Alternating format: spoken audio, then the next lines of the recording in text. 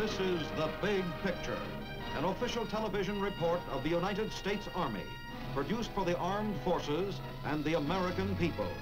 Now, to show you part of the big picture, here is Master Sergeant Stuart Queen. Since the beginning of time, man has been devising weapons of destruction.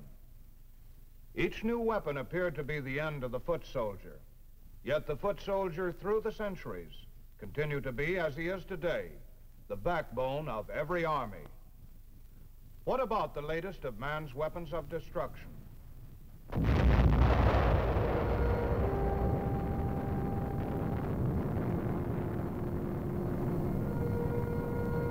Will nuclear weapons finally put an end to the usefulness of the foot soldier? We believe the answer is no.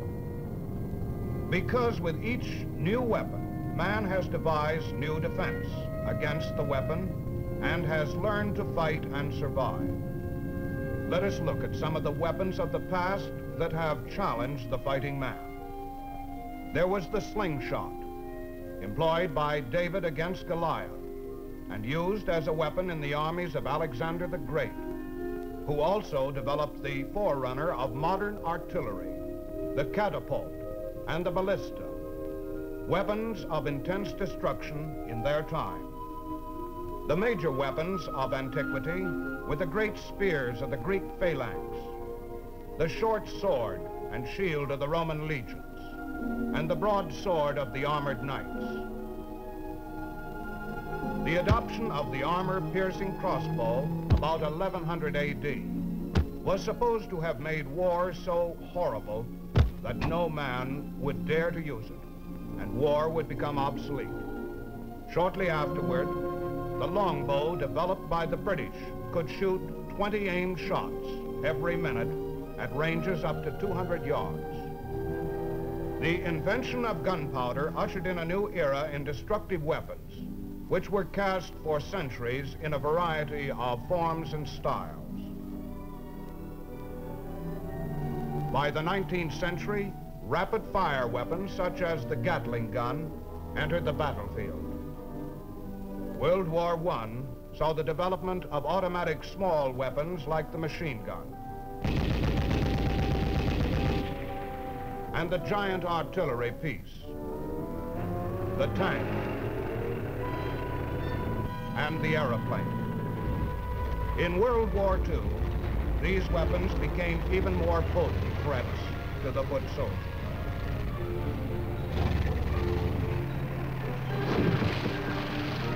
But we found, as in the Korean War, that wherever there was land that had to be controlled, wherever there was a position to take or a line to hold, the foot soldier continued to be of critical military importance.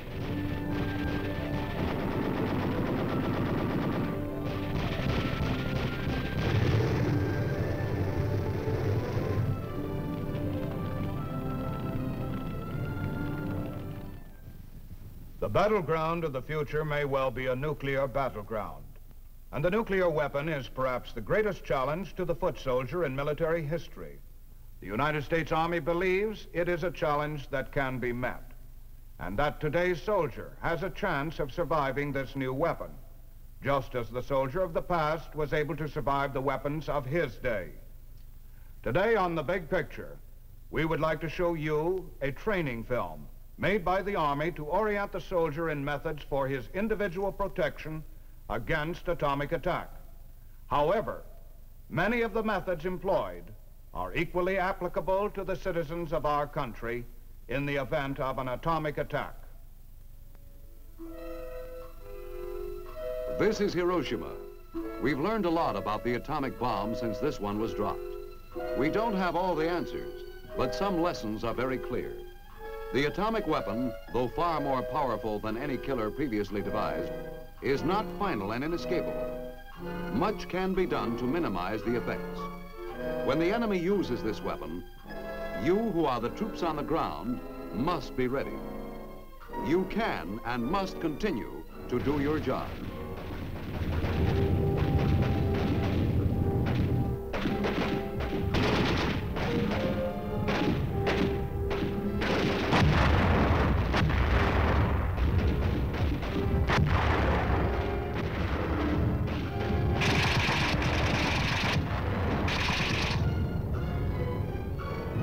Understanding the atomic weapon and the defenses against it is important for the frontline soldier.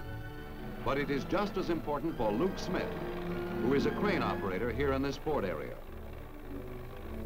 Or for Bill Snowden, a parts clerk at this supply depot. In fact, rear area depots and communication centers may be more attractive targets for enemy atomic weapons than troops in forward areas.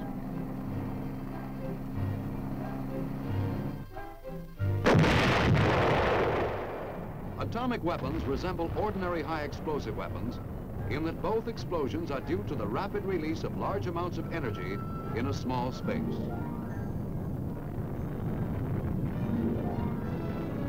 Weight for weight, the release of energy in the atomic weapon is far greater than that in the high explosive.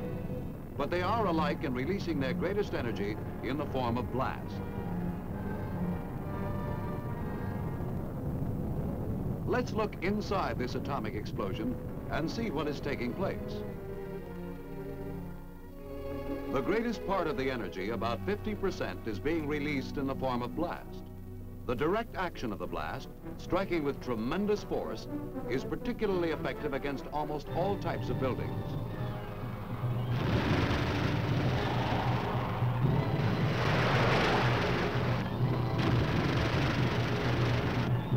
Damage to military equipment like trucks and weapons comes mostly from being dragged or rolled over the ground.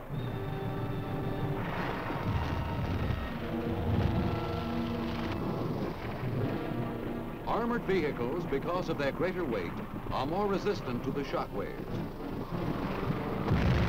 Human beings also are very resistant to direct effects of the blast. It takes a far greater shock to injure you than to knock down these buildings. Most casualties from the blast are caused by its indirect effects. Men get hurt by flying bricks, limbs of trees, rocks, or by buildings falling in on them.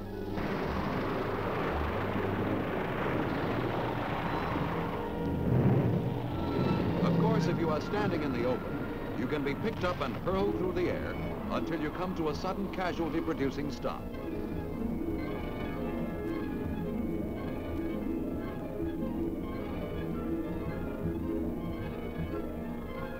We said that about 50% of the energy is released as blast. At the same time, over 30% is being discharged as heat. The duration of this flash heat wave depends on the particular weapon used, but in any case, it lasts a very short time.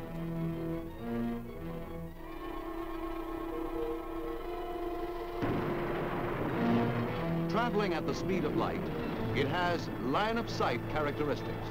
That is, if you are directly shielded from the rays, they cannot burn you. Anything that casts a shadow will offer some protection. Smoke and fog also cut down heat. Of course, if you are in the open, in clear weather, you may be a casualty from heat radiation. Flash burns are common after an atomic burst. But remember, the heat radiation from an atomic explosion is no different from any other heat. The burns are the same as any other burns. Simultaneously with the blast and heat, the explosion releases a small amount of its energy, only about 15%, as nuclear radiation. Except for the size of the explosion, this is the only difference between the atomic weapon and the ordinary high explosive.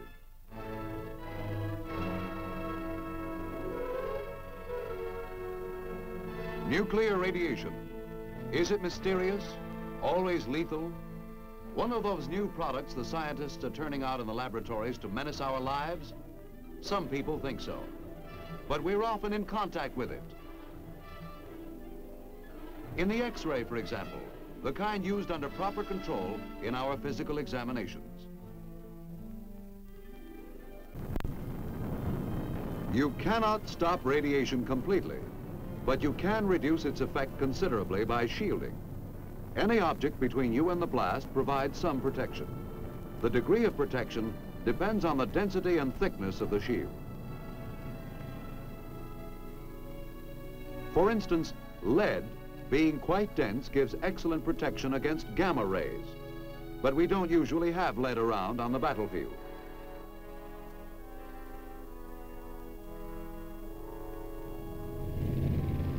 Steel, however, is a very good substitute. 1 1/2 inches of steel reduces gamma radiation by 1/2.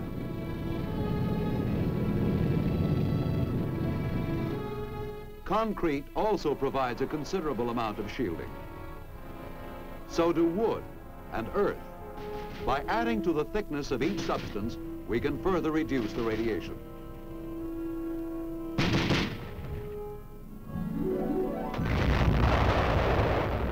In an airburst, the radioactive fireball is carried upward and out of effective range very rapidly. The result is that nuclear radiation coming directly from the explosion, that is, initial radiation, is dangerous only for seconds, or at the most, minutes. However, some airbursts may also produce a lingering radiation in a small area immediately beneath the explosion.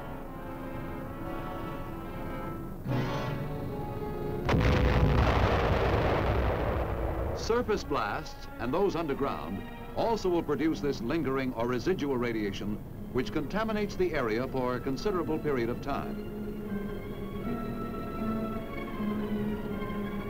This occurs because explosions at ground level or below it suck up great amounts of dirt and rock into the mushroom cloud where radioactive particles adhere to them. Much of the material falls back to Earth in the general vicinity of the blast, leaving the area highly contaminated. But many fine particles of the dust will drift away with the wind, and as fallout, eventually contaminate a much wider area.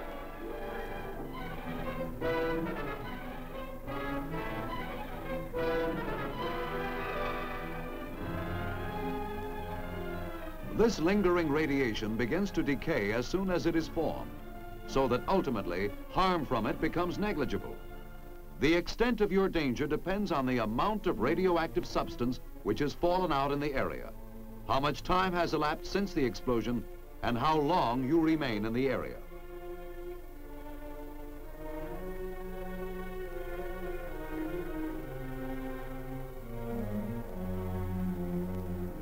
We've seen the principal effects of the atomic explosion: blast, heat, and nuclear radiation. Keeping in mind that your first priority, as always, is to perform your assigned task, now let's see what protective measures you can take against an atomic attack. Largely, the precautions are the same as you would take in any high explosive attack, applying the lessons you learned in your basic training. If learned well and practiced, these will put you in the best position to survive and carry out your mission. Prior to an atomic burst, perhaps your most basic defense is to keep as much of your body covered as possible. Clothing should be worn loose, with sleeves rolled down. Loose clothing has airspace that gives good insulation from heat. Although it cannot shield you from initial radiation, it will protect you from heat. These men have no protection against heat. They're inviting severe burns. Whereas these men have considerable protection. Field clothing is being developed to give you improved protection from both heat and nuclear radiation.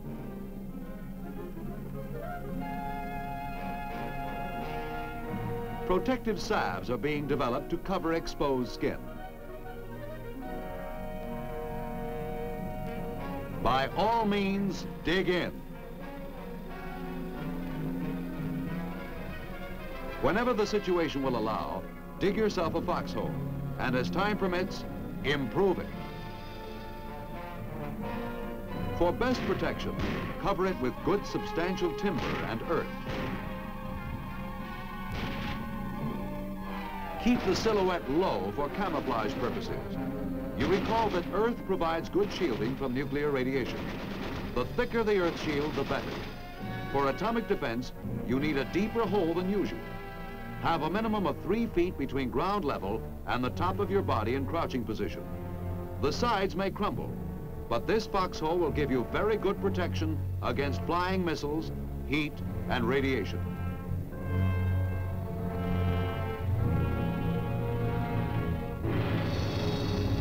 This applies even when fairly close to ground zero. Of course, your best defense against an atomic attack will always lie in seeing that this enemy does not find you.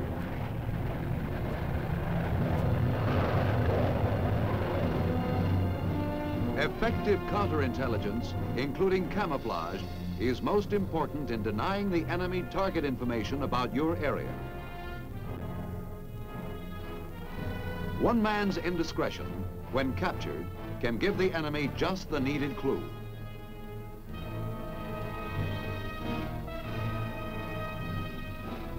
Improper concealment of your positions can show up quite clearly on enemy aerial photos.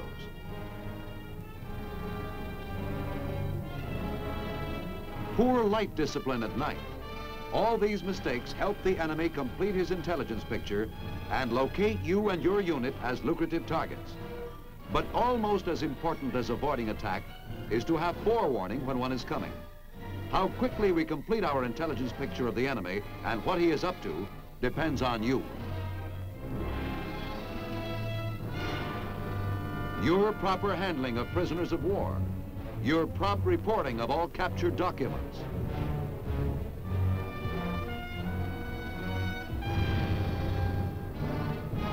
report any activities by the enemy, his use of protective clothing and other special equipment, his voluntary withdrawal along any portion of the battle line. Such may indicate your own front as an atomic target.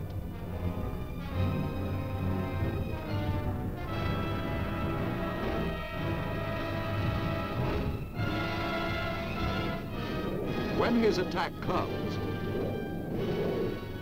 we need alert observation to pinpoint the enemy.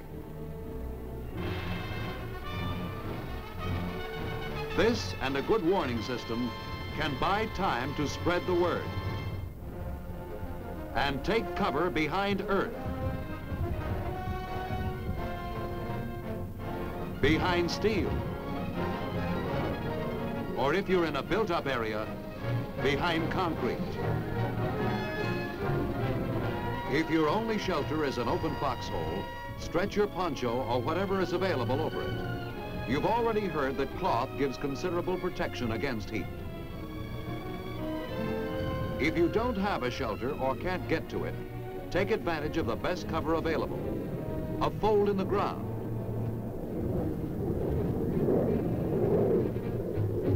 or a ditch.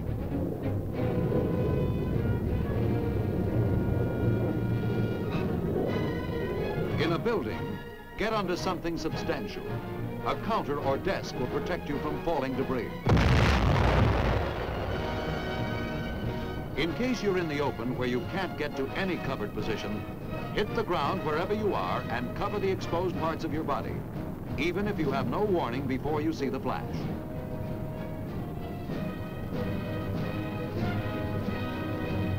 True, heat travels at the speed of light.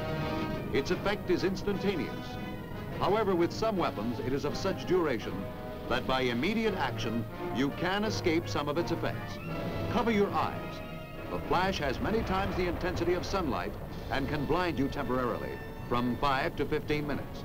At night, this blindness will last longer, and there is a chance of permanent injury to your eyes.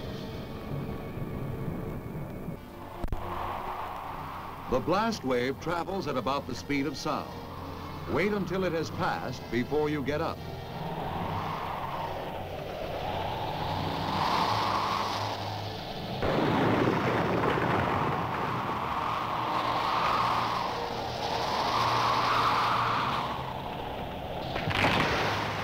You'll have no difficulty determining when it has gone.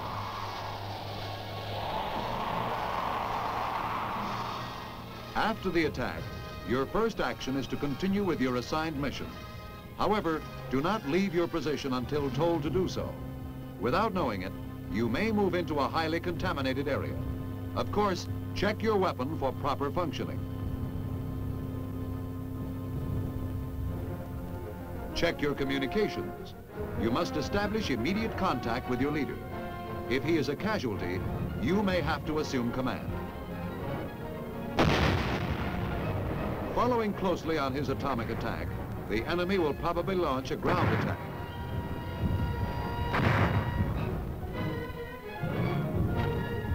You must be ready for action to prevent being wiped out by rifle or bayonet. In parts of the area, a great deal of dust and smoke will be lingering from the explosion. Where breathing is difficult, a handkerchief tied over your face will be helpful. Or a dust respirator. A protective mask might also be used. There may be numerous casualties from the atomic attack and not enough medical aid men to go around. Your standard first aid procedures promptly applied may save many lives.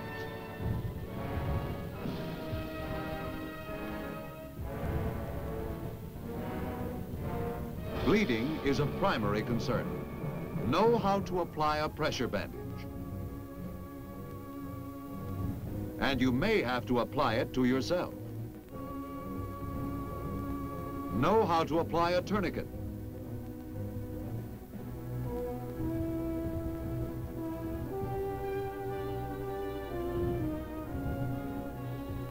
For splinting, use field expedients, a rifle stock or a stick.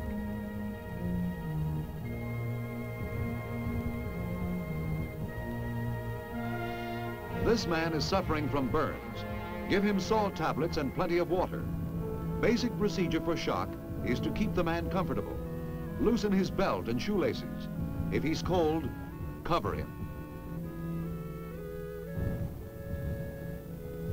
You may also be designated to remove the wounded from the field. The one-man carry can be used effectively.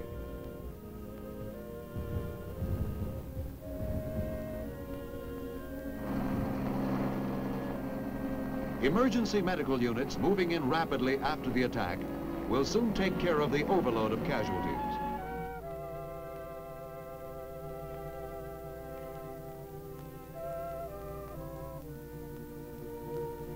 Following surface or underground bursts, the area will be contaminated for some time. Contamination may also occur in a small area immediately beneath an air burst. Unit monitors will locate the contaminated areas and mark them.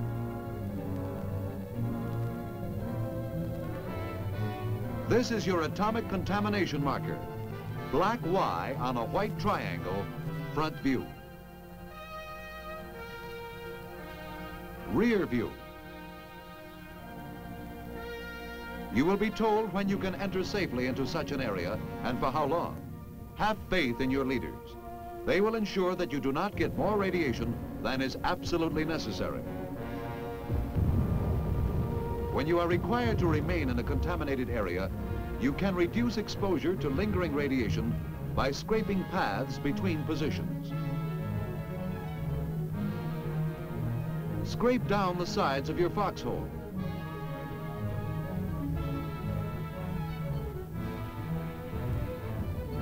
Shovel out the floor.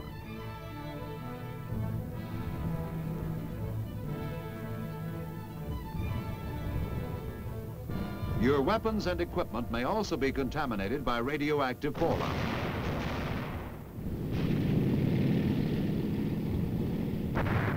If your immediate assignment requires their use, go ahead and use them. The risk from not carrying out your job will be more critical than the amount of radiation you get. You can decontaminate your equipment in the field by sweeping or scraping it down.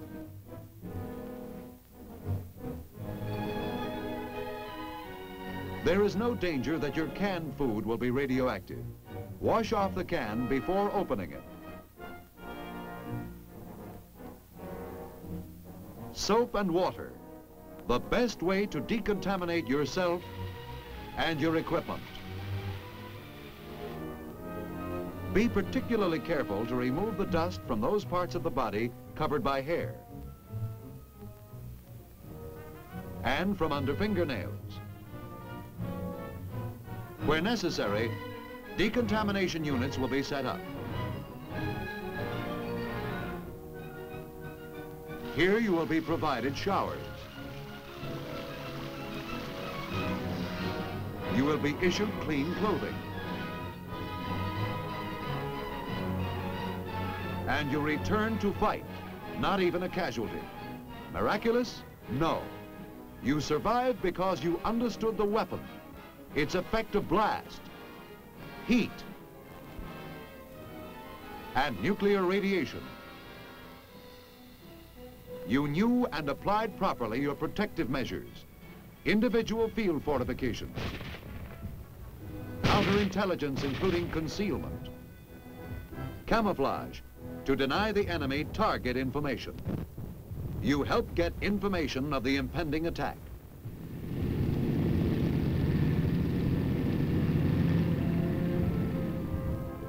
You had a good warning system.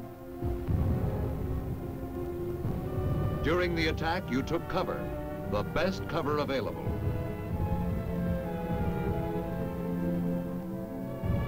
Even when caught in the open. Afterwards, your first aid saved lives. Using your CBR training, you avoided undue exposure to lingering radiation. You quickly decontaminated your equipment and yourself.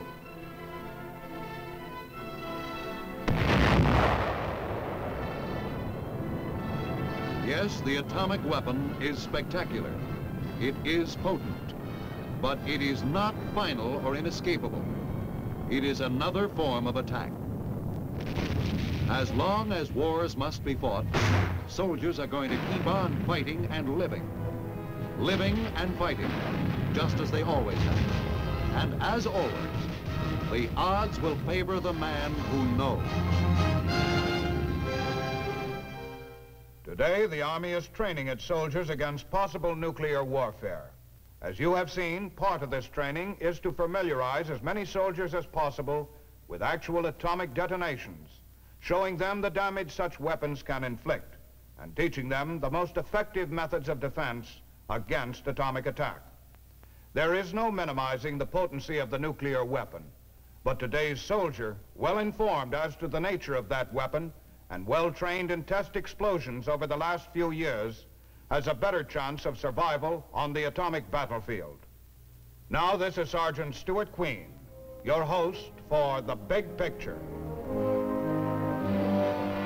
The Big Picture is an official television report for the armed forces and the American people.